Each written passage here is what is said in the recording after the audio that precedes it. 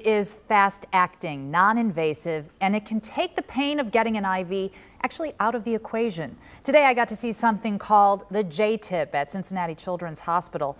Call it a modern-day spoonful of sugar that helps the medical procedure get done. Colin, have you had an IV before? Yes. We met 17-year-old Colin Richardson in prep before his surgery today. What were you most nervous about? Definitely the IV. Turns out this is a right place, right time moment for easing his tension. Cincinnati Children's just started using something staffers say takes the pain out of the stick. Want to give you a close-up on the gadget they call the J-tip, and the most notable thing is right here, no needle.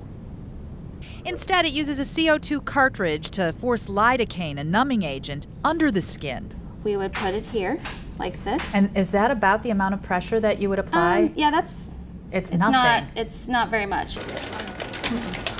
Back in Colin's room, we watched the process. Do you have any questions about your IV before she starts? No. The nurse found a vein with an ultrasound machine. Then she numbed the area with the non-invasive J-tip. That little spot you see is the pain-free zone for the invasive needle. Colin says the IV went in, no issues. Worked very well. I didn't feel the needle going in at all. Really? Mm-hmm. So that's kind of like an alleluia moment, isn't it, if you don't feel the needle? Yeah, definitely.